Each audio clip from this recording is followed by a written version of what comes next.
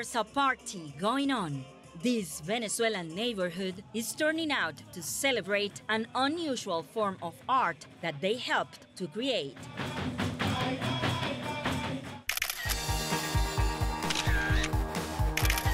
It lines a street in the small town of Guatire, east of Caracas, and the revelers are trying to capture the moment.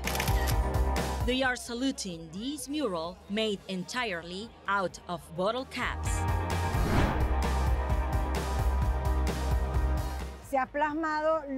It's not simply about the bottle caps. It captures the true essence of Venezuelans. In this mural, the colors represent our diversity and the love that Venezuelans feel for their homeland.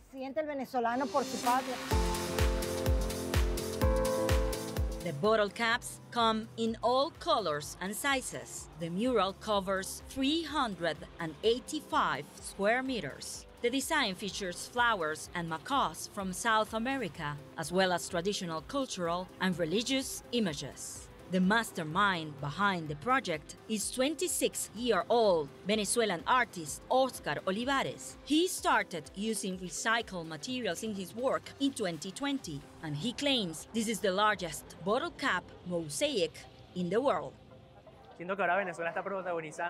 I believe Venezuela is a star in the worldwide movement of ecological art. This means Venezuela is the country that has more murals with bottle caps than any other country in the world. And it's a movement of recycling and teamwork. There's no art to compare to it in the whole world. More than 300,000 plastic bottle caps were used here. But the message of this mural goes beyond an attractive piece of art just meant to be admired. It is also a collective effort by this community to save the planet.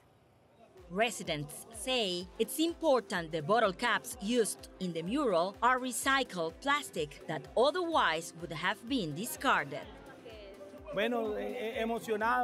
I'm excited because many thousands of caps will not end up in the sea, polluting our beautiful seas, these beautiful gifts that God has given us. So far, Olivares has repurposed 850,000 plastic caps, spreading his work within Venezuela and also beyond its borders. In 2022 alone, he created 5 murals in cities across Venezuela, in addition to one in Mexico and another in Saudi Arabia.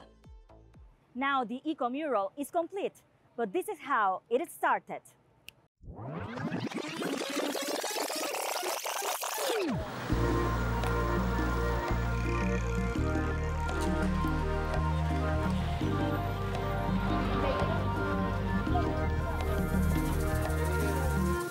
After 5 months of planning, a graffiti-covered wall was painted to serve as a blank canvas. Then the artist outlined all the figures, but this was not a one-man job.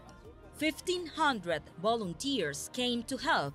45-year-old Laura Teixeira lives in the neighborhood. She brought her daughters and a niece to take part on the project. This is our way to contribute to make our city more beautiful, to rescue a space, a white wall that was useless.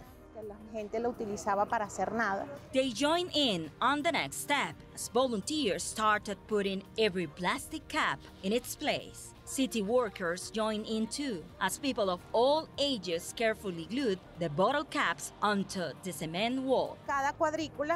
Each square outlines every space that must be filled with bottle caps of different colors. Here is the top. We were assigned to do the bottom with pink and blue colors, and we had to follow the patterns.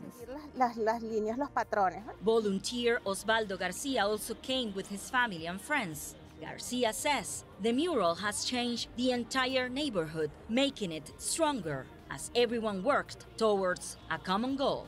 The community gets integrated.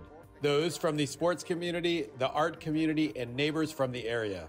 What we are doing here with this activity is to integrate the community.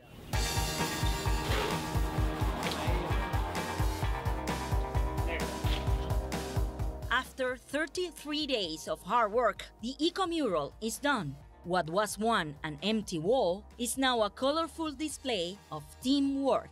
And the people in Guatire are proud of the mural that show off part of their history and culture using disposable plastic. Literalmente estamos transformando. Literally, we're transforming trash into a work of art. Oscar Olivares hopes to leave his signature worldwide and keep inspiring other artists to offer both an eco-friendly message and a stunning work of art. Triny Mena for The Vibe, Caracas.